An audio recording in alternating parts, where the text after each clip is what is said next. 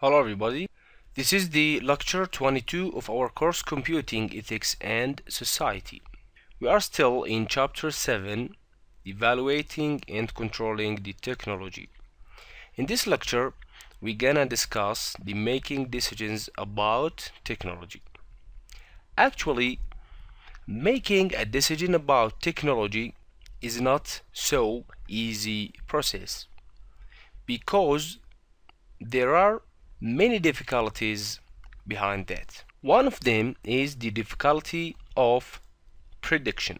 Each new technology finds new and unexpected uses, and the history of technology proves that. Since there are many wrong predictions and expectations about the new technology. So, for the wrong expectations of cost and benefits, should we decline the technology because of potential abuse and ignore the benefits? This is an important issue. Another one, new technologies are often expensive, but costs drop as the technology advances and the demand increases.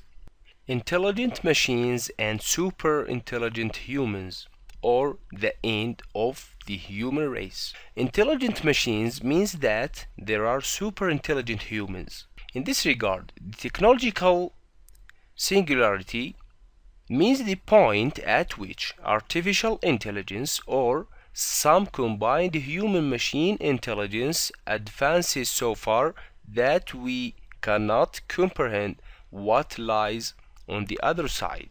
The preparation should be for the developments in the future, not for something already happened. To make a decision about the technology, the people wants and needs must be considered. So, to decide about the technology, you have to try to satisfy the people wants, needs, and desires. Here is some observations about the decision making about technology. First observation, try to limit the scope of decisions about developments of new technology.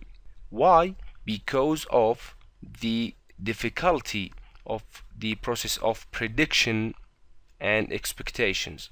Second observation, try to decentralize the decision-making process and make it non-coercive to reduce the impact of mistakes, to avoid manipulation by entrenchment companies who fear competitions, and prevent violations of liberty.